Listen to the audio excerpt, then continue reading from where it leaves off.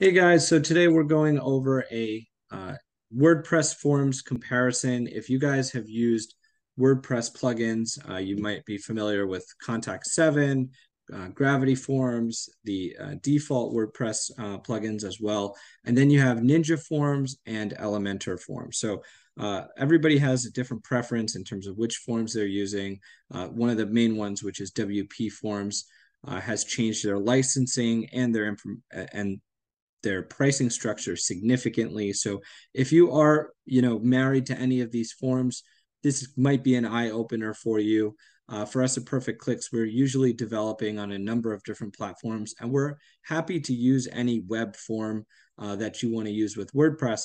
But what's really interesting here is we did a speed test on NinjaForms and as well as the built-in Elementor default form. And we compared it in terms of page speed and what's that impact. And that impact is really important for your website because you're either going to impact your quality score if you're running ads, or you're going to impact your core vitals, which is definitely going to impact your SEO and your ads as well. So if anybody's trying to rank within Google organic searches, or if you're doing any paid advertising through Google, or just trying to improve your overall user experience to increase the conversions and establish trust with your visitors, it's really important that your WordPress forms and your WordPress form plugin really works really well. So what we did was we set up a Ninja form page.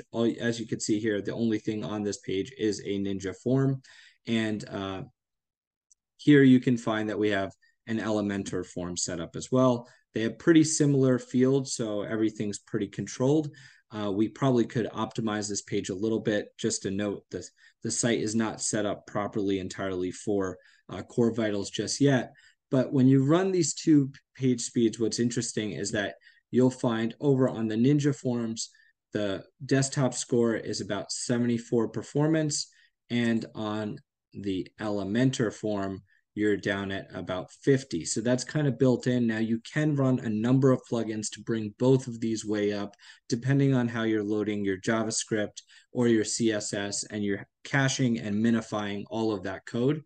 But what's also interesting is if you're looking at the mobile, here this was 40. And then actually here, this is 50 on the mobile, and the desktop was a little bit higher. This was 63. So this is something to pay attention to. NinjaForms and Elementor Forms are both pretty comparable, with the edge going to NinjaForms right now.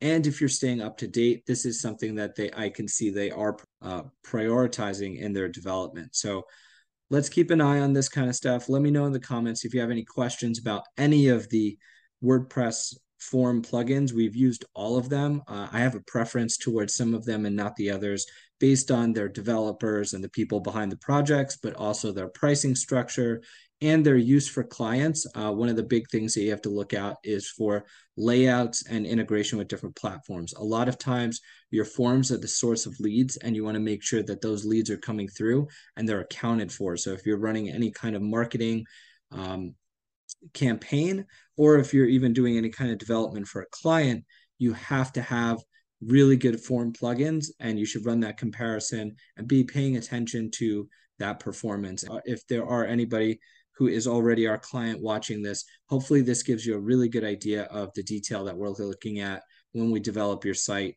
The quality is just that much higher.